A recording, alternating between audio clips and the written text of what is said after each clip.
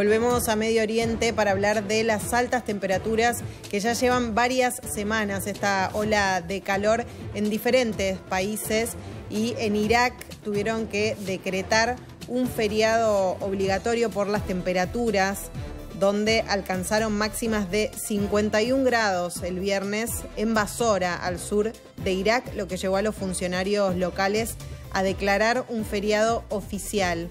En las imágenes se ven vendedores locales sirviendo bebidas heladas en las calles desiertas, mientras se ve un policía lavándose la cara con agua en un intento de combatir el calor extremo. Otros aparecen refugiándose en cafés con aire acondicionado. Varias ciudades iraquíes registraron temperaturas altas. Dakar registró 52 grados, mientras que Karbala registró 49 grados, y esta ola de calor que continúa en Medio Oriente.